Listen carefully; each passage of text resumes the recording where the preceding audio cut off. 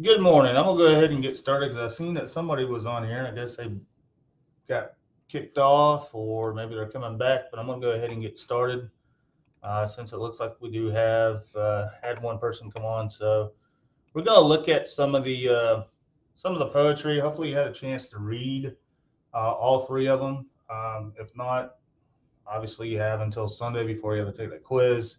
It will make this a little bit easier if you did read them, especially if you have questions about a particular poet or a particular work.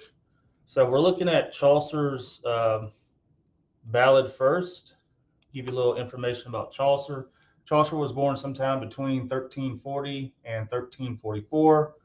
Early in his life, he was a soldier in the Hundred Years' War. You probably read or studied that maybe in a history class, I hope. and was taken prisoner during the English invasion of France. He had to be ransomed by King Edward III. And afterward, he served as sort of ambassador for the king, traveling through Europe on diplomatic missions. It was through his travels that he became familiar with the influential writers of his time, people such as Dante, which you might have read in a world literature class at some point, who wrote The Infernal, and Petrarch, famous for creating the sonnet form that Shakespeare would later reinvent into the English sonnet, which I'm sure you probably read a lot of English sonnets at some point. At least I'm hoping you have had a chance to read some of these sonnets. Chaucer later served as Justice of the Peace and Member of Parliament. He seems to have began writing in the mid to late 1300s, 1380s, and most famous for writing the Canterbury Tales, which is that's pretty much probably what high school. I mean, if you remember anything from high school, you probably remember reading some of Chaucer's Canterbury Tales. Of course, he, besides writing the poems,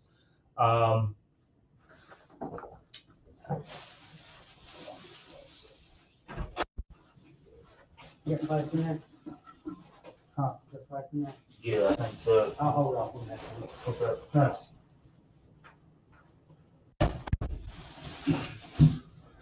Sorry about that, guys. I had to empty that trash.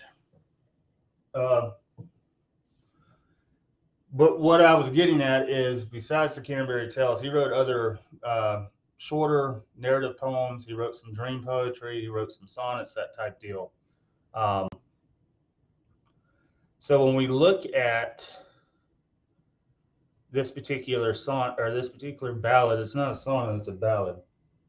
To Rosamonda. I uploaded a video of me sort of doing my version of Middle English. It's been a while since I had to read in Middle English. I took a couple medieval literature classes at Georgia Southern and at Armstrong undergrad and graduate school. And it's pretty tough, especially since we don't really speak in Middle English anymore.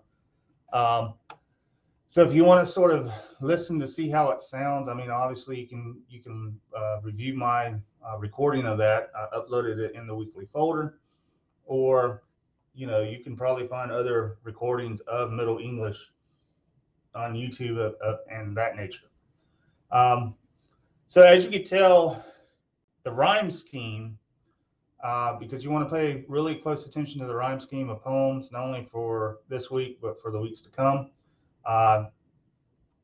And to give you kind of a hint, the rhyme scheme is going to be sort of the question that pops up on this week's quiz. If you look, it's A, B, A, B, B, C, B, C. And the rhyme scheme goes by the endings of the words at the end of each line. Is how we determine that. A, B, A starts again. B, B, C, B, C. And then the last stanzas here. So again, these are stanzas when it has groups of lines that are called stanzas. As you notice, this is basically what, 21, 22, 23 is a 24-line poem, and it sort of has the same pattern. So the rhyme scheme for this particular To Rosamonda is A, B, A, B, B, C, B, C. And if we look at more of a modern version, this may make more sense for you to sort of read, right?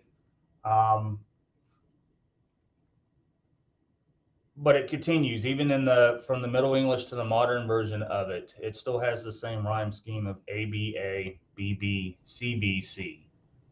A, B, A, B, B, C, B, C. Because if you look, the A and A, mind and twine, they rhyme, so that's why it's A. We always start with the letter A, all right, when you're dealing with the rhyme scheme. If you look here, Mapamonde, and round. It doesn't seem like it really rhymes so much, but we're looking at the UND in these cases. And then we have, again, the B, wound, round, wound, and Mapimonde. So, and it sort of still follows that pattern because the A here, right, shrine and shine, rhyme with mine and twine. Divine. Second, unsound. Again, we're looking at the OEND here. So just be careful. Each one of these poems, for the most part, are going to have some sort of a rhyme scheme to it, unless you're sort of in free verse. I'm going to talk a little bit more about that. Free verse poetry, it doesn't really have a pattern or doesn't really follow a particular, like this one is a ballad. Shakespeare wrote a lot of sonnets. It's a particular form. You have odes, Keats, Shelley, Wordsworth. The Romantic poets are really good with the odes, but not all poetry, as we know in music. Some music is free verse too, but some music also has sort of a rhyme scheme or a pattern to it. So when you think of modern music, some of today's modern music uses some of the same rhyme schemes and patterns that we get out from Chaucer, from Dante, from Milton, from Wordsworth, from Dylan Thomas. Um, all of these English and American poets, and of course, world poets. I mean, there's Indian poets, there's um, Middle Eastern poets, there's French poets. I will say that a lot of the words and a lot of the language that we see in Chaucer actually sort of evolved from France. So there's a lot of French influence there. If you look here, Mapamonde, how Chaucer basically spelled it, means map of the world. So when you actually look at the notes, because I provided notes to the actual poem that's on your web page or on your Blackboard page, it will sort of go through the poem a little bit more. And it says really here, it says in the modern script, right, when we look at the modern piece, we can see more easily the romantic nature of the poem in which the speaker declares himself forever at the service of Rosamonda, despite the fact that she does not wish to involve herself with him. So really, the speaker of this particular poem, we can assume it's Chaucer, has this infatuation with Rosamonda. And again, there's many different um, rumors and different critics out there that have their own opinion of who this Rosamonda person could have been. He sort of has a love interest in her, but she doesn't seem to really reciprocate that love interest in him. So if you look, the repetition of the last line of each stanza may be easier to see in the modern English as well. So if you can find a modern version of this, which you should be able to if you go to Google and just type in modern English of Rosamonda, you should have a couple sites that you can kind of choose from that will possibly help you get through the reading. But it's retained from the original. Repetition is another feature of the language of this poem, which helps conveys meaning. It serves here to reiterate the speaker's devotion to his love and possibly also his frustration with her determination to reject him. So she's rejecting him more so than actually trying to bring him in to her life. So that's a really good piece. This here is more or less, this is coming from Sonnet 116 from Shakespeare, just to show you the difference as it relates to some of the rhymes and the actual pattern, because it's a little different. The sonnet is different from the ballad form as it is here, because a Shakespearean sonnet or an English sonnet is that, sometimes Shakespearean sonnets are called English sonnets. they follow this pattern for the rhyme scheme. Sonnets are generally 14 lines in length, and then a Shakespearean sonnet will follow the ABA, BCD, CD, E, F, EF, GG rhyme scheme.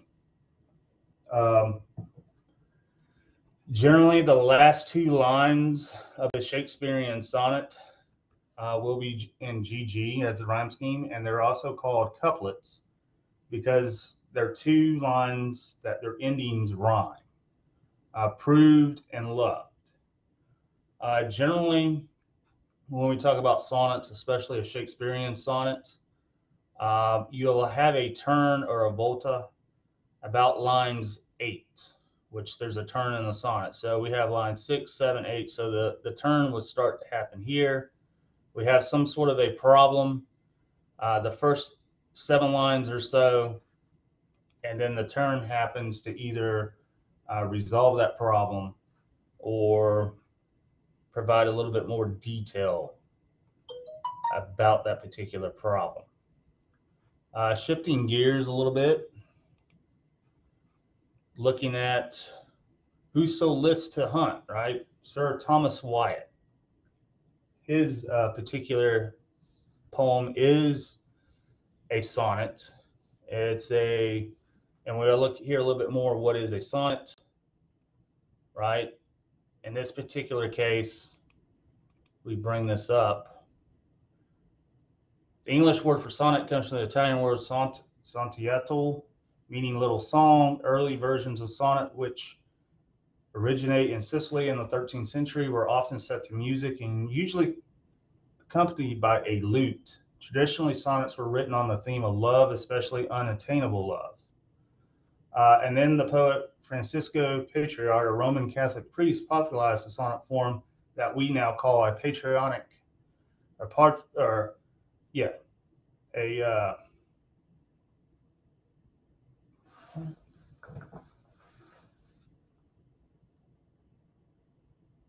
Particularly sonnet consists of an 8-line sonnet octave. So the first 8 lines is going to be called an octave, followed by a 6-line sonnet sestet. The octave always follows a pattern ABBA, ABBA, while the subset can change. The sonnet form was introduced in England by Sir Thomas Wyatt and Henry Howard, Earl of Sussex, translating Italian sonnets, including those by Petrarch and Dante, and writing some of their own. They established an English form of the sonnet that Shakespeare were perfect. So we really get Shakespeare is the one that sort of put his own take to this in a way to perfect the sonnet. The English or the Shakespearean sonnet consists of 14 lines. It is written in iambic pentameter. So what they mean by iambic pentameter is, if we look here, there's a lost art when we read about poetry, which is called, scansion of poetry, scanning the poem. So I can give you some examples. Let's see if this will work. Pentameter basically means 5. So pentameter simply means 5 meters. A line of poetry written in iambic pentameter has 5 feet, equals 5 sets of stressed syllables and unstressed syllables.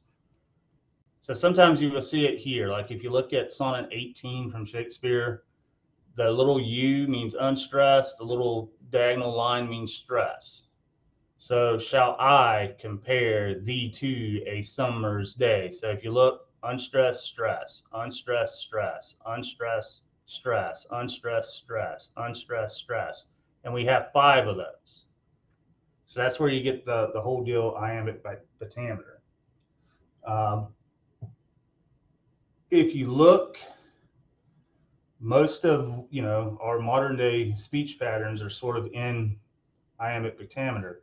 And if you look at this particular website, they actually bring in pop music from Shakespeare to Taylor Swift, and they look at Shake It Off as one of her songs, and she also uses what Shakespeare used iambic pentameter because it shows it here. I'm just going to shake, shake, shake, shake, shake. So it has that unstressed stress, unstressed stress, unstressed stress, unstressed stress, unstressed stress.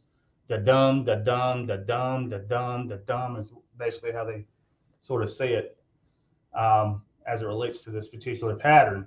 And there's 5 of them. Here is another poem that sort of has that same deal going on. Robert Browning's My Last Duchess has that deal.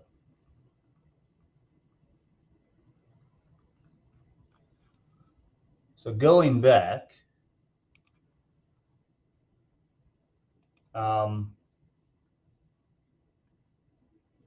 that's sort of what we have going on in this particular poem, even though it's not really an English sonnet. It's more or less a Petrarchian sonnet.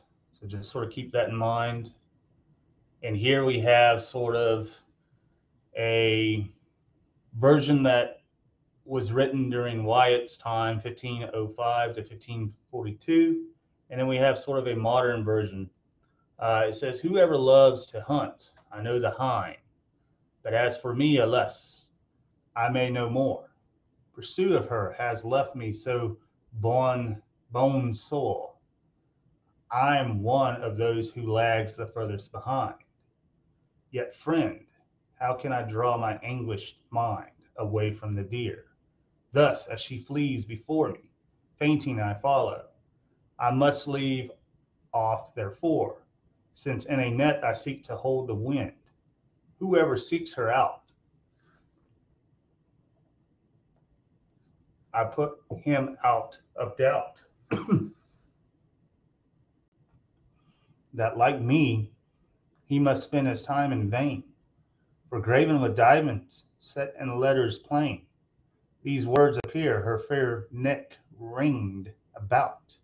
Touch me not, for Caesar's I am, and wild to hold, though I seem tame. So if you look at this particular Latin phrase, it means touch me not. Just sort of give you a little bit of a hint there.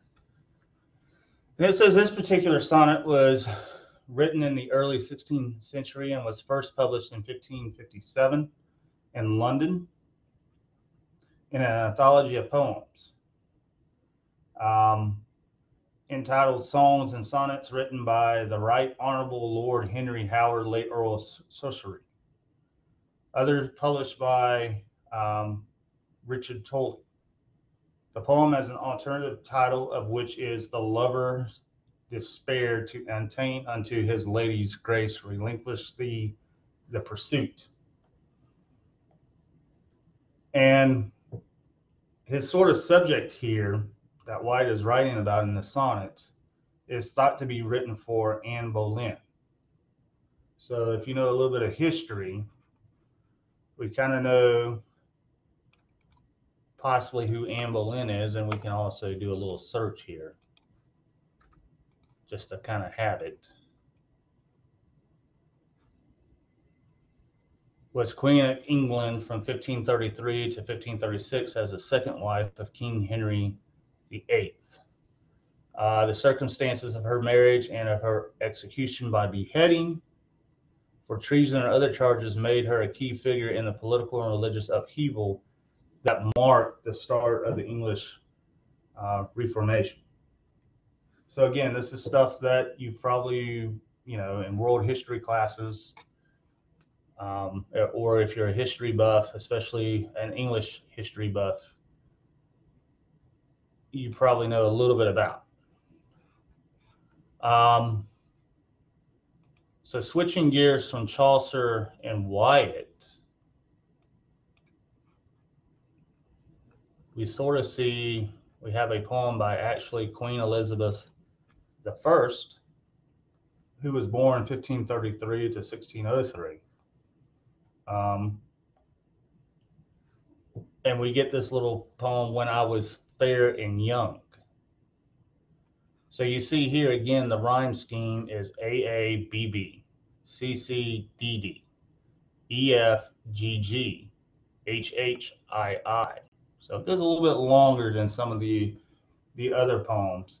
We notice we have 1, 2, 3, 4 stanzas, and there's 4 lines to each one of these stanzas. So this is basically about a 16-line poem. So it's a little bit longer than what a sonnet would be. So it's not a sonnet. Um, if we look here, a little bit of the overview, it says, "Oh, bless Queen Elizabeth. She may have been the ruler of one of the most prominent countries in the world and may continue to be almost universally revered by the British, but she seems to have suffered a pretty miserable and intolerable private life if we follow the 3 poems she composed in this section." We're only reading the first one here for this particular week. The poem is about aging and the death of her desirability. When she was young, she enjoyed being a bit of a heartbreaker, turning down all sorts of suitors in quite a nasty way. Now she's a bit older and now quite so pretty, and she misses the day when the boys were banging down her door. Not a, as it says here, not a naughty metaphor. She's the Virgin Queen, remember. So we sort of get that. And again, if you look at some of the notes that I provided, it gives you some context on this particular poem. The main idea here in this particular poem that we're reading for week 6 is regret, morality, and time. This is about feeling time has passed her by and taken opportunity from her. But it's also about dying or growing old and how it changes one's relationship with others in the world. So kind of keep that in mind when you're reading this. A little bit of the content. Again, this is sort of the notes. It says, at the beginning of the poem, we get the idea that Elizabeth, I'm going to blow this up a little bit so you can kind of maybe see it on that screen too. We get the idea that Elizabeth was a bit of a, well, quote unquote, you see the word, I'm not going to go through it, far too snooty for her own good. She tells her that she used to have many suitors, but she scorned them, meaning that she almost rejoiced in their suffering and pain, or was mean in the face of the affection. This impression is intensified in the second stanza when she considers how many weeping eyes and sighing hearts she has caused. These images conjure sympathy from her suitors, and the fact she doesn't even remember how many there are also increases the idea of her as being uncaring and emotionally careless. In the face of their misery, she grew prouder, which implies she actually enjoyed playing the role of heartbreaker and celebrated how aloof she acted towards them. When we look at our third stanza, everything sort of changes. Venus's sun is here. If you haven't worked it out, is Cupid. And therefore, she is personifying love as the mythical Roman god, and he seems to have become annoyed with Elizabeth's attitude to love and hurting all those poor suitors. He plucks her plumes, which are feathers, and makes her not quite so desirable. So Cupid comes in that third stanza and basically strips away her beauty. What is really happening is that she is aging and is no longer quite the desirable beauty of her youth. So yeah, she's getting older. Through that time, right? Going back to one of the main ideas, time, morality, regret. As she's getting older, this mythological mythical Roman god, Cupid, comes and basically takes away all her beauty, right? She ages. She doesn't really age gracefully. We see those folks, especially like movie actors and singers. who start out really young and good looking and stuff. And as they age, because of their lifestyle, they just don't age really well. Um, they don't look as good as they did when they were 25, when they become 45. And this is sort of what's going on in this poem as it relates to Queen Elizabeth I. Once this happens, here again comes the other theme of regret. She regrets her former attitude. She liked the attention. And in the last stanza, we see this a little bit more. We see she is consumed with desire and is repenting her previous actions and wishing she not have been so dismissive of all her suitors. So now she has some regrets as she gets older, as Cupid plucks her beauty away, as time moves on. She starts to regret some of the decisions she sort of did as it relates to some of these suitors, how she turned them down when she was younger. Because as she's getting older, she's not getting as many knocks on the door for dates, so to speak. Um, which we can kind of relate to this in a lot of ways, because at some point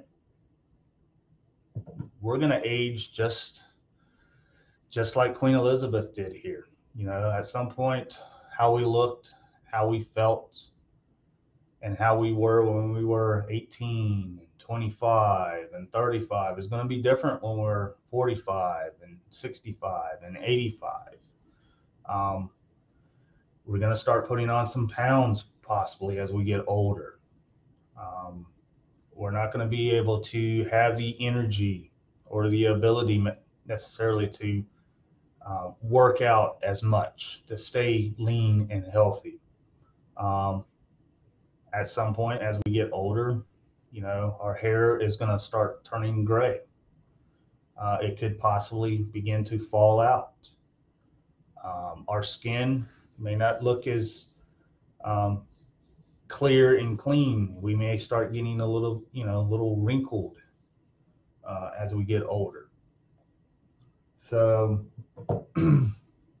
when we were able to have multiple dates or sort of play the field, so to speak, before we're able to settle down, we may not have, you know, as many knocks on the door of people wanting to take us out for a date because of age and how we are beginning to look now. We don't look, you know, when you're 55, you don't look like when you are 18 necessarily. Um, so all of these, I mean, really all three of these poems, um, they transcend our time because we can kind of relate to the speaker of the Chaucer ballad. Uh, we have affection, we have love, we have infatuation, you can kind of say, toward the opposite sex. Well, that opposite sex may not feel the same way about you. So you kind of have that rejection that we all will go through at some point if we haven't already went through it, you know. Um, the same thing with the Wyatt sonnet. Um, he's basically uh, trying to pursue Anne Boleyn, which in that case she is the queen and she is a married woman, and you know that just wasn't, you know, even today it's not really cool to pursue somebody that's already in a relationship with somebody else.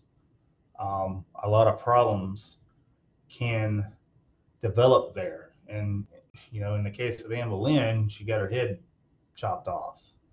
Um, Serious consequences. But then again, you know, King Henry VIII, he was kind of crazy as well.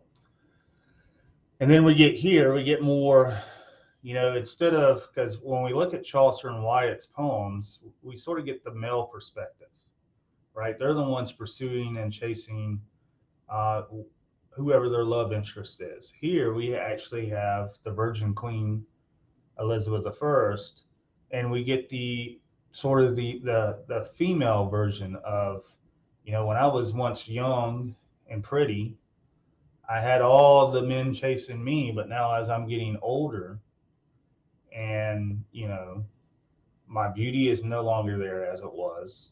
When I was younger, I was sort of mean.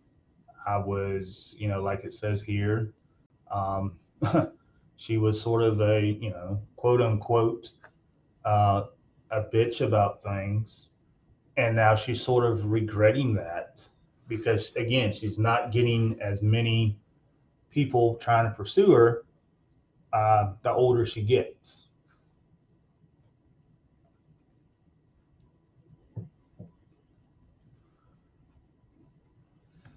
The structure this is, it is a ballad in a form. It's a little different than a Chaucer's ballad, but it is a ballad. And it tells a story of Elizabeth's youth through to her middle age. The main things to comment on would be the use of repetition in the final line of each stanza and how it changes its meaning as we progress through her life. So we get from arrogant to vain to a warning to misery and repentance. So each one of these four stanzas is sort of like four stages of her life from her youth to her middle age. Um, we also note that the pace is slow and deliberately at a pace where we are forced to reflect about her past.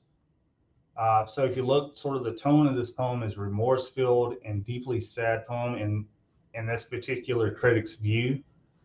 We can kind of have that similar view because it's showing her at a youthful age transitioning into um, her middle age, whether she's ready for that or not. She's transitioning into that period. And for each one of those four stanzas that we get from this particular ballad, she's having to go back and reflect. The knowledge of the opportunity rich past being behind her is difficult for her to take, and it sounds like she is struggling to come to terms with the fact her life is destined to be lived alone until the end. So that's sort of what we are seeing in this particular poem, in this particular ballad. So we have two ballads. We have one ballad from Chaucer that shows a male perspective of pursuing love and sort of having that rejection. We have Wyatt's particular sonnet version, where he's really trying to pursue a married woman and a queen. And she is sort of telling him, hey, it's going to be, you're treading dangerous waters here by involving yourself with me. And if it ever gets out, we're both going to be in a lot of deep misery, which both of them eventually were. And then we end this week with Elizabeth's ballad, which is basically the opposite view, right? It's a female point of view of basically having beauty and youth and having a lot of suitors pursue her for love, for a relationship, and she sort of turns them down while she's young and youthful in a lot of different mean types of ways. But as she grows into maturity, as she gets into middle age, she realizes she could be approaching her own death in a way that she will die alone because she doesn't have anybody basically knocking on her door to pursue her because, again, Cupid comes in and basically plucks her beauty. She has that regret of not taking up a suitor's offer when she could. And again, she is that virgin queen, so she could possibly die as that virgin. Um, she doesn't have anybody there to build a relationship on because of how she matured and developed into middle age. All right. So, sort of switching gears from here, I'm going to look at a couple other things from week 6. Again, if you want to hear sort of my version of a Middle English reading of Chaucer's ballad, you can kind of click on that video to look at if you want. Again, we have the poems. You click on, and it'll take you to those particular readings. We have notes that will be helpful. The quiz is due this Sunday. Um,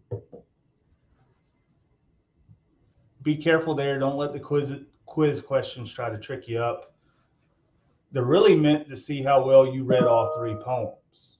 And if you took notes, right, you annotated your own text. And what I suggest, but how to do that is print out these poems and take your notes on these poems. Write in the margins, right? Summarize maybe what you think the poem means to you, and then look at the notes that I've actually provided in hyperlink and take notes on the notes, right? Use them to sort of help you study each one of these three poems, because your notes and the notes that I provided will be really good study guide for the actual quiz. And the quiz is basically it's 10 questions. Um, I give you like 3 questions from the Chaucer poem, 3 questions from Wyatt, 3 questions from Queen Elizabeth's poem, and then there's one extra one that could come from one of these three. For the most part, the answers are really just short answer, and what I mean, 1 or 2 words will be suffice. You don't have to give me sentences or paragraphs or novel length answers, because you're only going to have 30 minutes to answer these. Clearly, there's no way that I'm not going to know that you're not using notes or anything. So if you do take notes, use the notes. Let them be for your advantage, right? Um, they will be helpful. You just want to be careful because it is timed. You don't have a lot of time to go back and forth from each one of the notes that you take on each one of these poems. So that's why I say I print them out and probably take notes on the poem. And then while you're taking the quiz, you actually have your notes near you. Obviously, if you really know these poems really well, you probably won't have to be shuffling through papers. You'll be able to go through and take the quiz, a good bit of time, and then you can sort of go back and review your answers if possible. There is one particular question that you may have to write a sentence or two. But again, keep it brief, keep it to the point. For the most part, if you read these poems, if you did go through the notes, if you took your notes, the quiz is not going to be something that's going to trick you up.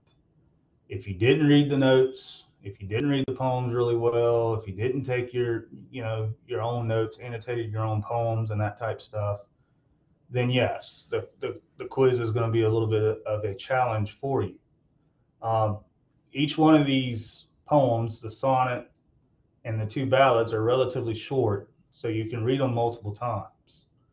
I would probably suggest that you do that until you really get a very good handling of what each one of these poems, the meaning, the content, the tone, the actual poetic development and structure that's going on in each one of these. Because if you just do one reading, look at the notes and say, oh, I got it, I'm going to go ahead and take the quiz.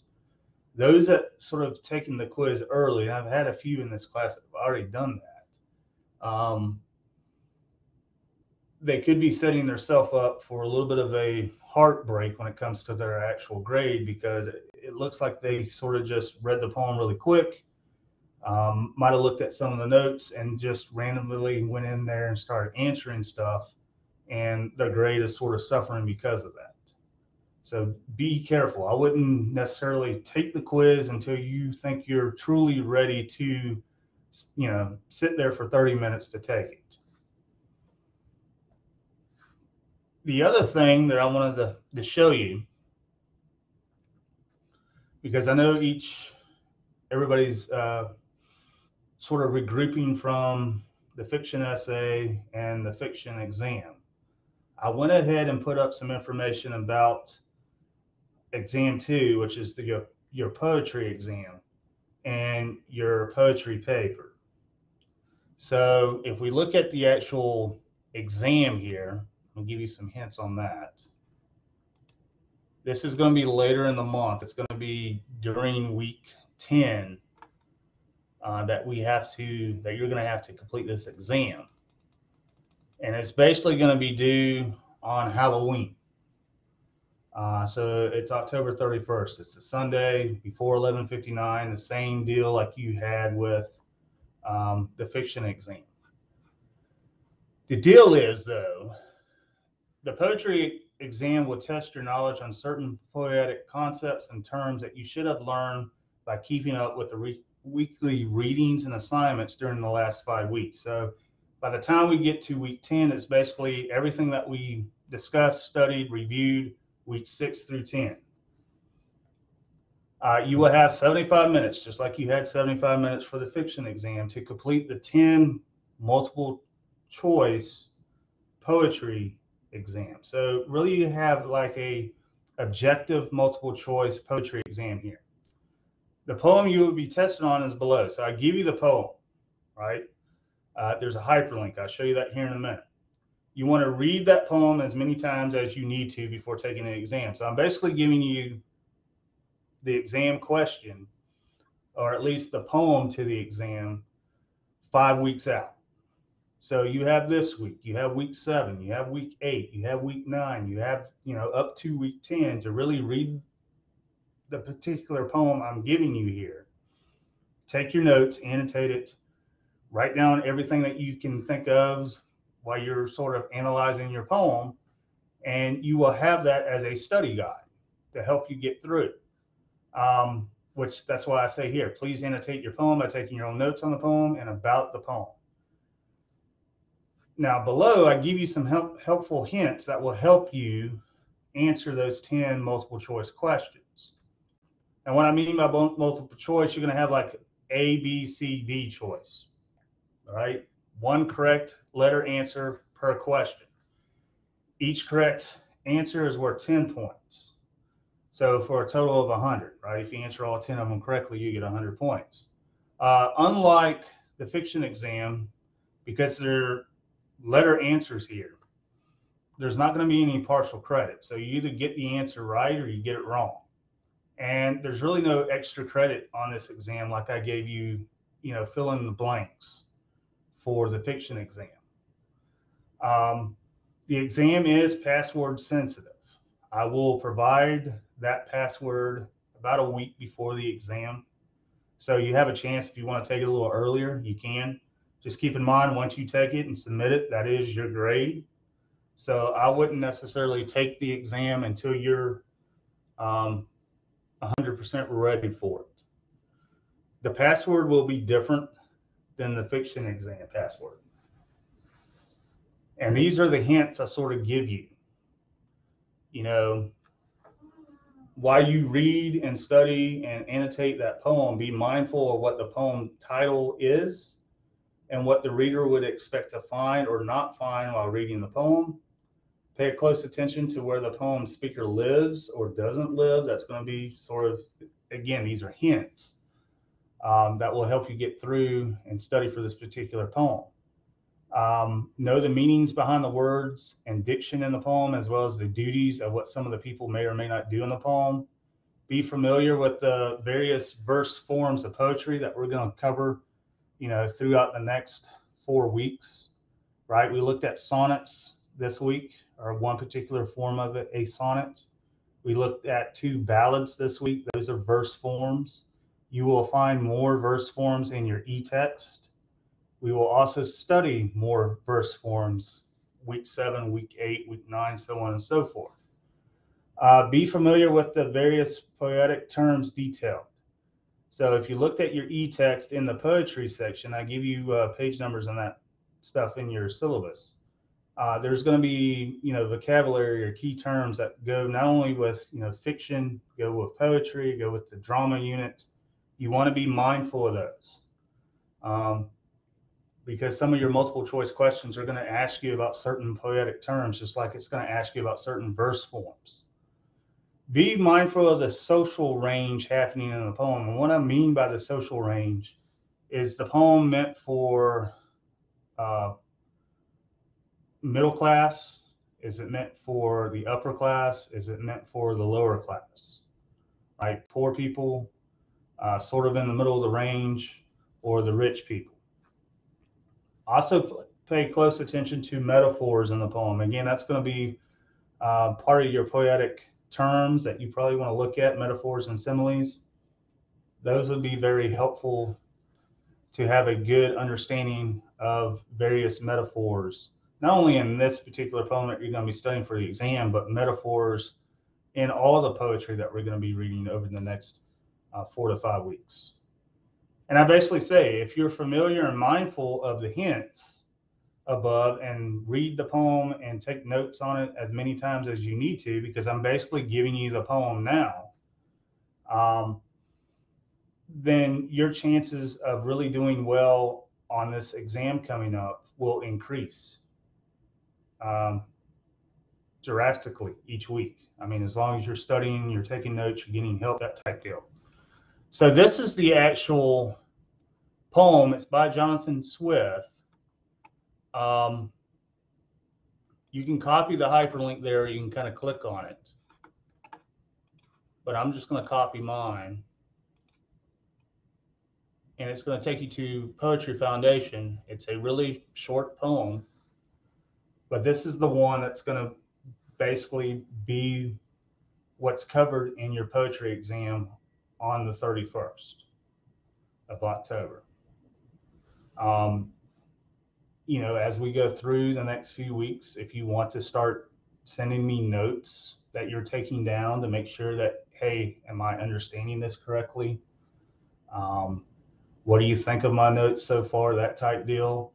I will look at that stuff and give you feedback, whether you're in the right direction, going the right direction, that type stuff.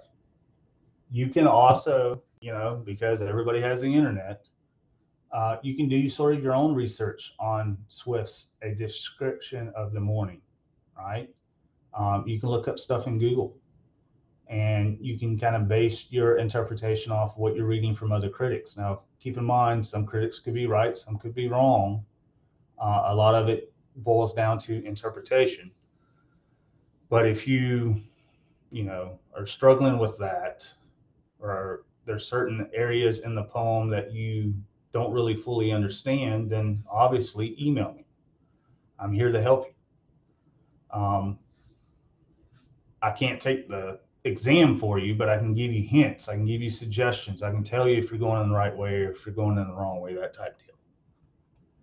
So that's basically how the poetry exam is going to be set up. So if we look, shifting gears here, if you look at the paper 2, or essay 2, which is going to deal with poetry this time. Let me pull that up a little bit.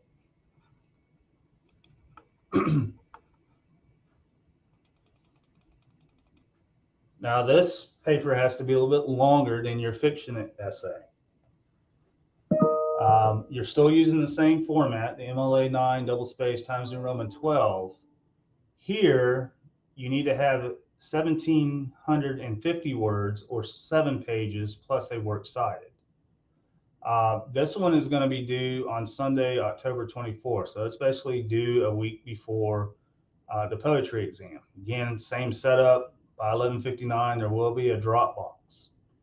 And really what you're doing here is you're sort of analyzing, or you're doing a close read on 2 poems by D.H. Lawrence, Piano 1 and Piano 2. So as it says here, read these carefully. I give you the hyperlink, and we'll pull those up here momentarily. Then write your essay in which you explain what characteristics of the second poem make it better than the first poem.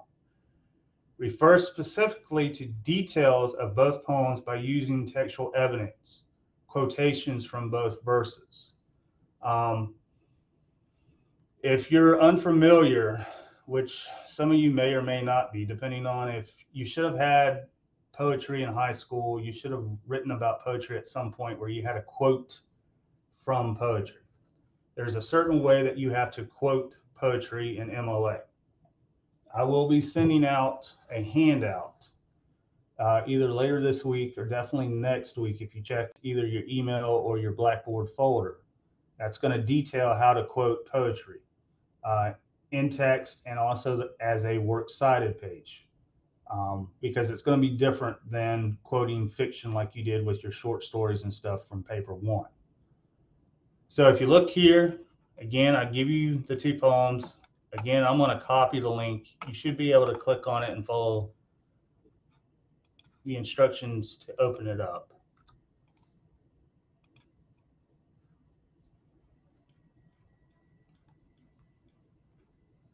And you're probably going to have to scroll down to about the 5th page. And there's the two poems that you're going to be basing your second paper on. You're going to read both of these, and then you're sort of doing a close read on both of them, but in a lot of ways you're sort of doing a compare and contrast of both versions of piano. So as you can tell, they both are different just in length. Again, you can start drafting and sending drafts of this second essay when you get a chance. That's why I sort of wanted to go ahead and give you information both about the poetry exam at the end of the month and the poetry essay that's going to be due a week before your exam is due. Now, going back to the actual topic here, if you're just doing a strict close read, meaning you're just looking at both poems and using your own mind, using the stuff, the poetic terms that you find that you learned week 5, week 6, week 7, so on and so forth, and the stuff from your e-text, then your works cited page should only have 2 entries on it, really. It should just have D.H. Lawrence's Piano 1 and Piano 2. Granted, I realize this has to be 7 pages or 1750 as it relates to the word count. If you need to go out and get secondary sources, then you probably want to use the college library to get those sources, right? You're getting research. You're getting other critics' opinions, whether it's from another book or another journal article. It has to be something that's academic and scholarly in nature, meaning you just can't find everything off of Google. I'm fine with that as long as you document it correctly. If you need help, that's where sending drafts to me and smart thinking early on is going to be beneficial. If you wait until the week that this thing is due and you have to go out and get research and you don't give me a time to look at your paper and you just plug stuff in, then I can kind of tell that the format and everything is probably going to be a little off. I seen that when I graded everybody's first paper. Some of y'all did the in-text citation and the works cited correctly. Some of y'all didn't.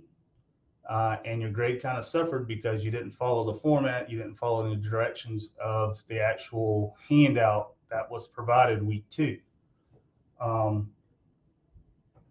So please be mindful of the proper MLA essay format and how to go about quoting not only poetry. Again, I'm going to send you a handout about that, but a lot of the research, if you plan on getting research from Galileo or from the databases that our library provides, a lot of that stuff is going to be written in prose writing, which is just like, quoting a short story or something. A lot of ways, this is sort of a prelude to what's going to become paper 3 or your last really major writing assignment before the final exam, which is going to be the research paper. And you're definitely going to need to get sources from Galileo databases in the library when we get into the month of November, because that paper is going to be a little bit longer than the previous 2 papers at that point. and you're going to need multiple sources, scholarly and academic in nature. Again, don't necessarily have to worry about that for this particular paper unless you just want to add research, if that will help you with your compare and contrast here, your close reading of these two poems. What I would suggest, because it needs to be 7 pages, right? You can write 3 pages on the first piano, and you can write 3 pages on piano 2, have an introduction and have a conclusion. That, and plus your works cited page, that will give you probably close enough to either your word count of 1,750 words or 7 pages. So keep in mind, when I say seven pages, I really mean 7 pages. I don't mean 5. I don't mean 9. I mean 7. If I say 1,750 words, I really mean that word count. I don't mean 1,500 words. I don't mean 2,000 words. Some folks were losing points because the first paper was short. That one needed to be 4 pages. I had some folks that turned in 2. That one needed to be 1,000 words. I had some folks that turned in 750 words. Again, I give you parameters to follow. That's really what I want you to do. No more, no less. If you sent drafts to me in Smart Thinking multiple times, 3, 4, 5, then generally your grade is probably better than most that didn't send me drafts at all. There were several folks in both of my English 1102 classes that just didn't send me drafts. It's like they wrote their first draft as their final draft, and it can easily be seen as I was reading and grading. I was like, man, this person must have wrote this paper like 2 days before it was due, because it was just all over the place. And granted, you had since week 2 to when it was due to get the help if you needed the help. Because those that did send me drafts usually got the higher grade.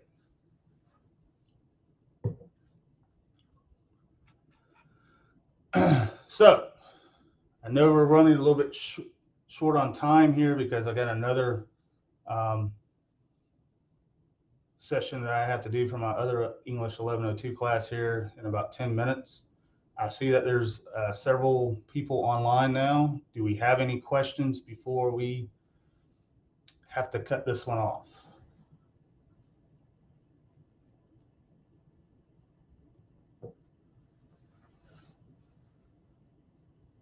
Yes, no?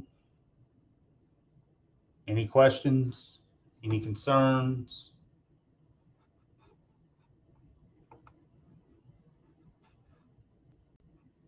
Check the chat box. Nobody's typing anything in the chat box.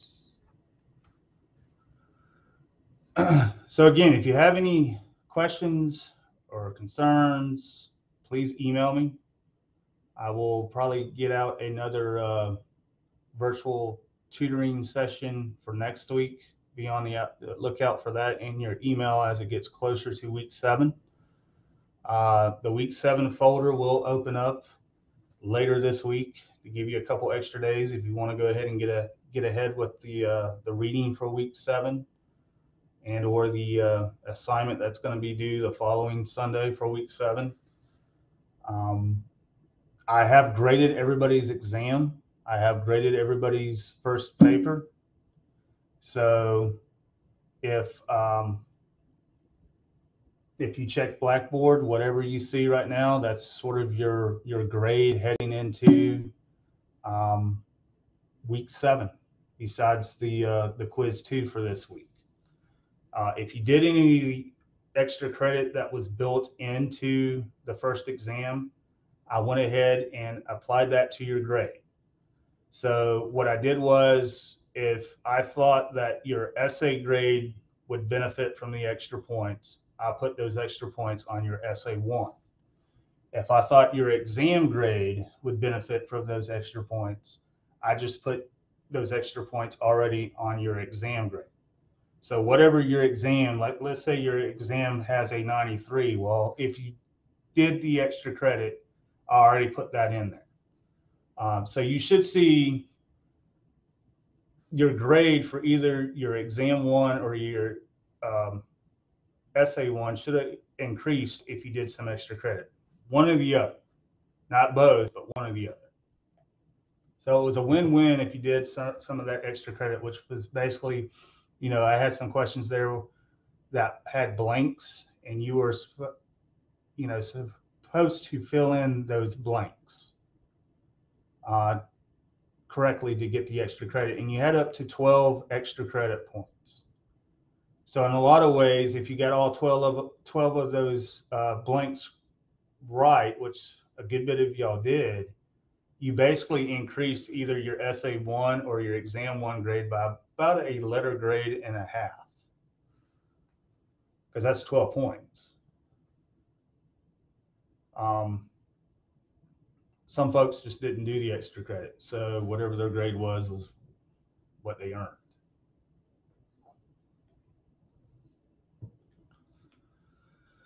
All right, so if there's no additional questions, and yes, Megan, I see that you were having some issues with your Wi-Fi and stuff. That happens, especially down here when we have storms and all that stuff. And sometimes the internet connections are just not the greatest. I know at my house lately, ever since COVID started, my internet's sort of up and down too. Please email me. Please reach out. Please attend these meetings when you can. Please send drafts. I mean, the earlier, the better. I can always, I can do a lot more service the earlier you send me drafts than I can if you wait 2 days before it's due, because everybody at that point's freaking out. I have other tests, other papers, other quizzes from other classes coming in. My attention is a little bit not necessarily focused on one particular area because I got so much stuff coming in at that point. That's why I went ahead and gave you the paper 2 topic for this week and information about the exam, because you do have, right, the 24th of October. If we look, we're at the 28th of September. 24th of October is here. So you have the rest of this week, 1, 2, 3, 4. So you basically have 4.5 weeks to do paper 2.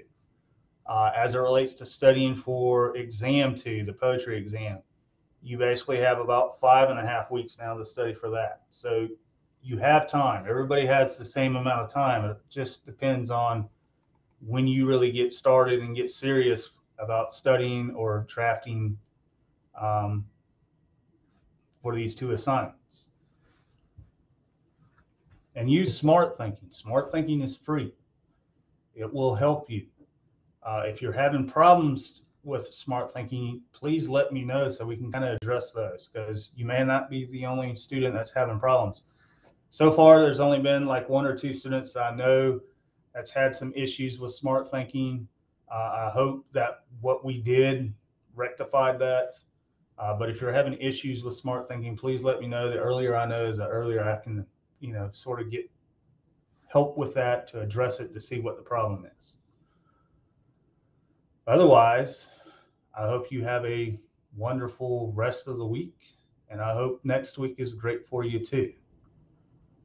Just remember, October 14th is midterm. We don't necessarily have like a midterm exam in this class, but what's going to happen again is that whatever Blackboard shows as your grade is the grade I'm going to have to send to the college, because we have a second grade checkpoint.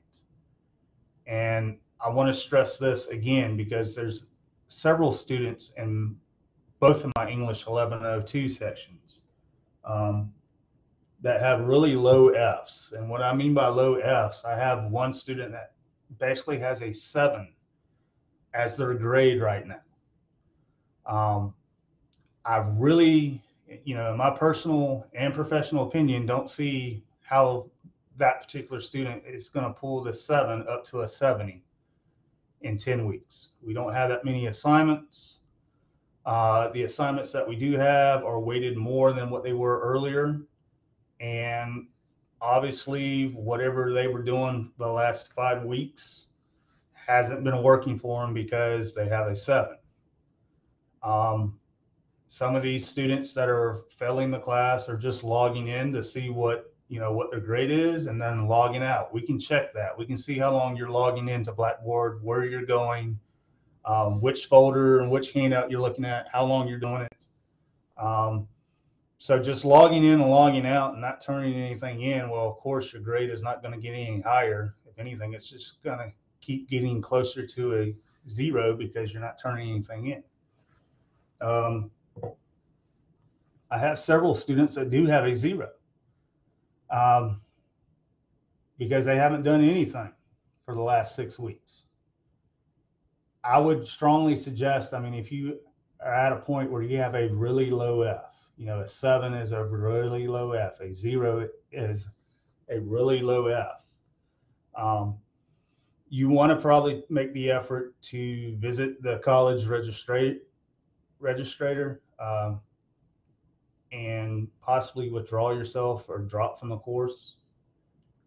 If you're dual enrollment, you're going to need to go through your high school coordinator. The thing is, you're going to have to let me know that you want to be dropped or withdrawn, because otherwise, if you don't let me know, then the zeros are going to continue to pile up, and your grade's not going to get any better. That's why I said in that one email that if you don't let me know, your high school coordinator will know if you're dual enrollment that you want to withdraw or drop the course. Then when it comes December 15th, when we got to turn in the final grades, since you didn't let me know, then you're going to get an F in the course. You're just going to have to repeat it. So please be mindful of weekly readings. Be mindful of weekly assignments when they're due. Check your emails often, because I do send stuff through emails there as well. Remember that the weekly folders only stay up for a 7-day period. So if you need to download or save or bookmark stuff, you need to do that before midnight each Sunday. Otherwise, it closes and disappears. And, if you're able to do all that and get help, send drafts, I'm here to help. I want to help.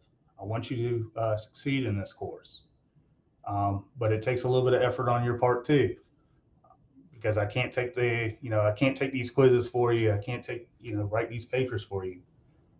I do in-person tutoring Mondays and Wednesday mornings from 10:15 to 11:15 at the Camden campus library.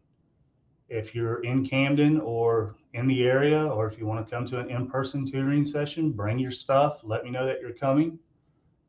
Just be aware that you're probably going to have to wear the mask, because we still have the whole COVID protocols going on. But that's another way that you can get free help if you need it.